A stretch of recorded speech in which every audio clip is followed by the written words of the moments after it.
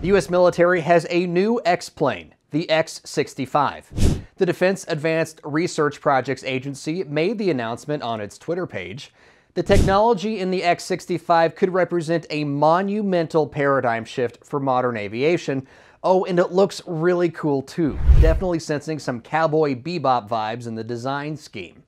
Unlike the Martian Army fighters Spike Spiegel saw, however, the X-65 is an uncrewed experimental aircraft.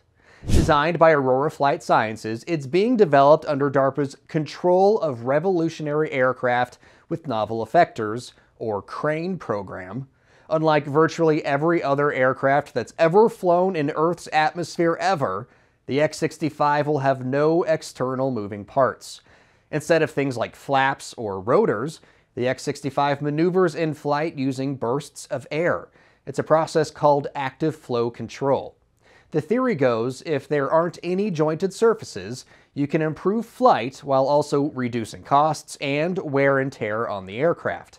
Also, its smooth surface should help improve the X-65's stealth characteristics, since it will most likely be harder to spot on radar. DARPA awarded Aurora Flight Sciences a Phase 2 contract in January for the CRANE program, which included a critical design review of a scaled-down demonstrator aircraft.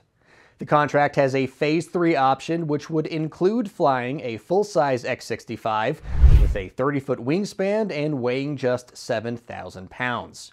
It's unclear, though, how the X-65 might perform on Mars, given the lack of atmosphere there.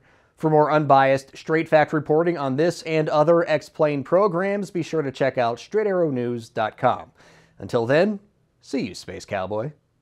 Thanks for watching. In this time of media mistrust, Straight Arrow News is on a mission to bring you unbiased, fact-based reporting. So like and subscribe to Straight Arrow News below. And to see all of our content, go to straightarrownews.com.